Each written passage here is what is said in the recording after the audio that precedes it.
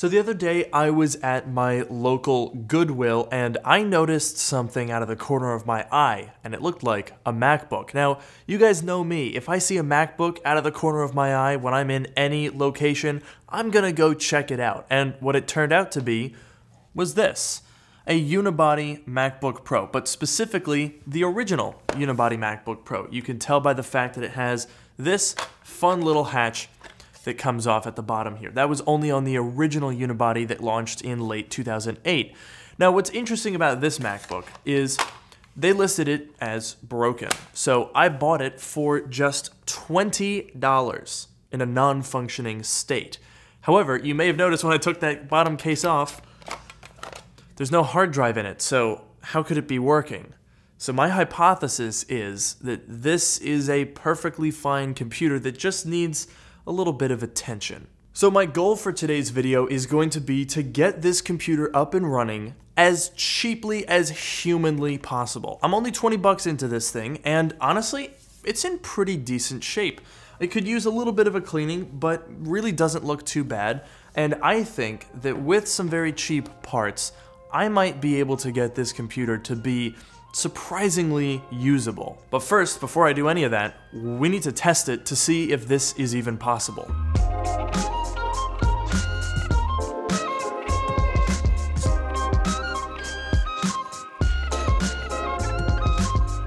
Today's video is sponsored by iFixit. That is my go-to source for parts, tools, and especially repair guides. Now, today's video hopefully is going to be a pretty easy and DIY-able project, but if you have never opened up a computer before, then iFixit is the place to go. It's where I learned to do every single repair that I have done on this channel. I would also highly recommend picking up a ProTech toolkit if you do repairs with any sort of regularity, or even just want to fix your Nintendo Switch Joy-Cons or something.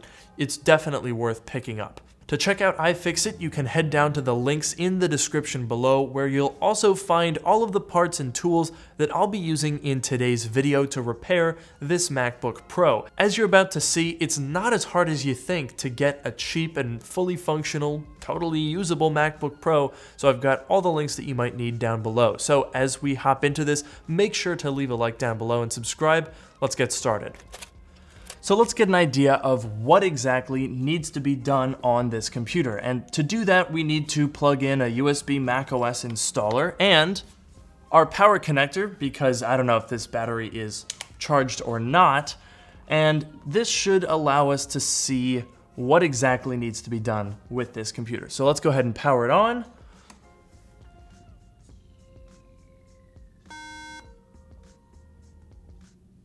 Right, one beep.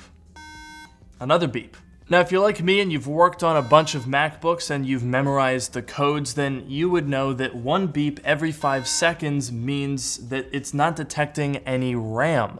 So that's the type of thing that if you know what you're looking for, you hear that sound and you're like, oh, there's no RAM installed. That's an easy fix. But if you're working at an electronics recycler or a Goodwill, then chances are you have a beeping MacBook and you probably think, oh God, pull the plug, get rid of this thing. It doesn't work. It's still going. Opening up one of the first gen unibodies is very similar to the other ones, with the added step of this handy dandy little battery and hard drive compartment. Now this honestly was such a great feature, but I understand why they got rid of it. It allows you really easy access to the hard drive without having to take off the bottom panel, and you can even replace the battery without any screws. It's kind of crazy.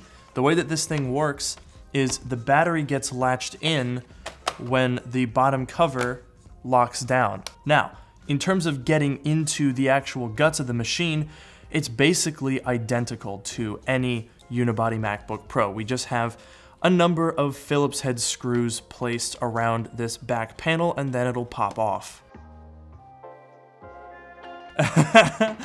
Well, there's your problem. So we do have RAM installed. Well, installed is a relative term. It's not seated properly. That explains why it wouldn't be detecting any RAM. So what exactly are we looking at here? Oh, yes! Okay, this is huge. We're looking at 4 gigabytes of DDR3. That is really good because that means that I only need one more 4GB DIMM and we can max this thing out at 8 gigs. That's really nice. If I'm not mistaken, I think I might have another one of these in my RAM drawer. And no, I'm not making that up. See, I told you I have a RAM drawer. Behold, my many, many sticks of RAM. So I think most of these are from like 2011. So that's a 10600S. 10600S. We're looking for DDR3. No, that's 1333. Oh, hang on. That should do it. What is this? 8500S. Let's go. Okay, we got it. We're gonna max out this computer with 8 gigs of RAM. Okay, so let's go ahead and get that installed, and then all we need to do is test that this machine is going to boot up, and then we just need to figure out a storage solution for this guy. And I think I've got one in mind that should be pretty tasty. So with our RAM installed, let's go ahead and power this thing up. Now keep in mind, we don't have an SSD or a hard drive installed, so it's not gonna boot fully. But that's a good sign, right? No more beeps, just a posting MacBook Pro. And there you go. See, this is how I find good deals. Just do a little bit of extra due diligence, and granted, take a little bit of a risk. Like, there was always a chance that this thing was gonna be completely water damaged. And in fact, I still haven't gotten it booted, so there could be issues that I don't know about. The biggest thing that we still need to do is the hard drive. And I've had an idea. Now, full disclosure, I bought the MacBook Pro about 2 weeks ago, and it's just been sitting around while I've been waiting to make a video on it. And during that time, I got an email that Micro Center is offering 240GB SSDs for free with a coupon. Now, Micro Center has these kind of deals all the time. I've gotten flash drives, SD cards, micro SD cards. They always have like this little free coupon.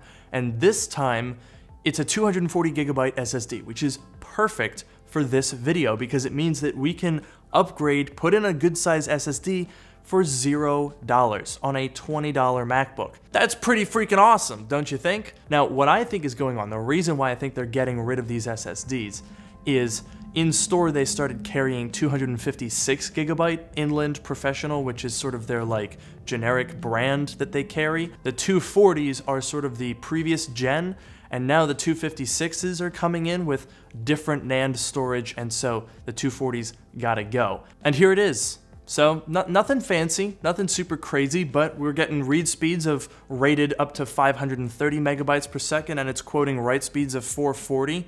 So it's not gonna knock your pants off, but this is much better than what we would be able to do in terms of hard drives, and it was free.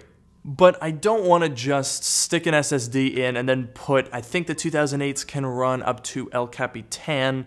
What I like to do on older MacBooks is use DOS Dude patchers to put slightly newer versions of macOS. Now, I'm not going to be able to put Big Sur or Monterey on a 13-year-old MacBook. However, the DOS Dude macOS Catalina patcher works really well, and I've used it a bunch of times. So I think that would be the perfect fit for this computer to get it most of the way to modern macOS, but not too far that it's going to be buggy and weird. So now that we know that this thing works, there's only a few steps left. Number one, whip out the Protect toolkit to screw in the back panel. Number two, install the SSD. And number three, use the DOS Dude Catalina patcher, which happens to also be on a free Micro Center flash drive, to install macOS Catalina on this machine. It's super easy to use the DOS Dude patcher. I'll leave a link in the description below. All you have to do is follow the setup and use one of these flash drives, and then it basically behaves like a normal macOS installer, and you just install it like you would with any other version of macOS.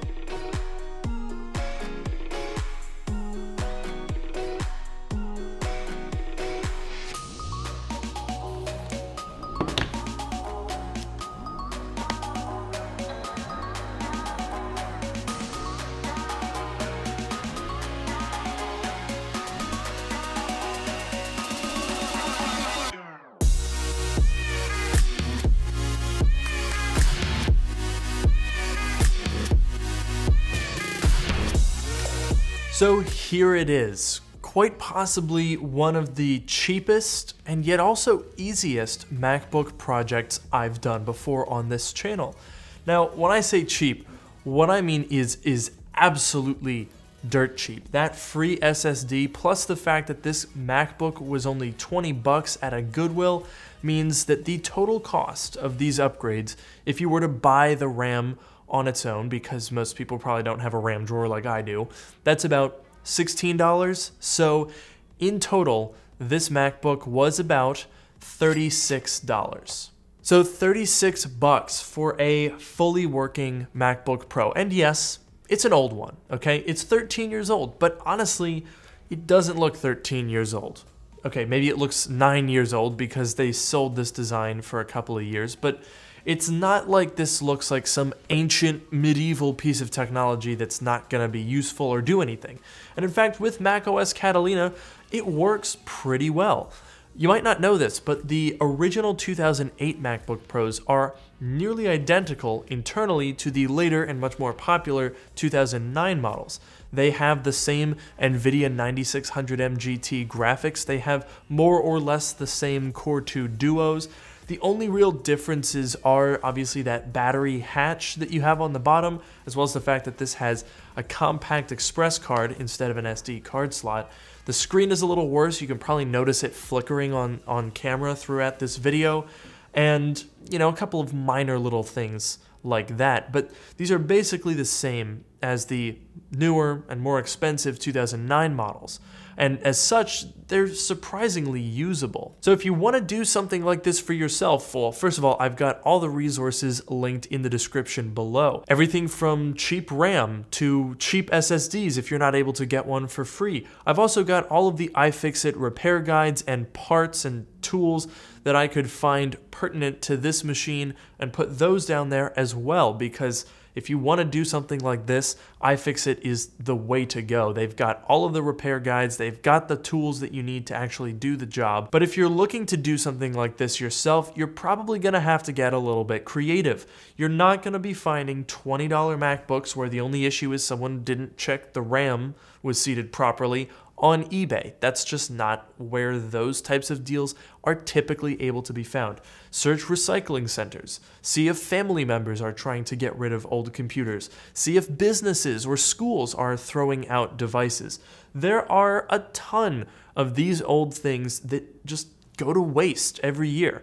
And if you employ a little bit of creativity, you can save one for under 40 bucks. Certainly would not peg this as a 13-year-old device. It may be old, but it doesn't feel like it's a teenager. So that's gonna do it for today's video. I hope you enjoyed, and honestly, I hope you try it yourself. If you employ a little bit of creativity, you too can find yourself a cheap MacBook Pro that's perfectly good, that can be saved from a landfill and given a second life in a new home. So definitely give it a try. And while you're doing that, make sure to like, comment, and subscribe for more videos like this. Let me know if you'd like to see me try any other similar projects by leaving a comment down below. And with that, I will see you all in the next video.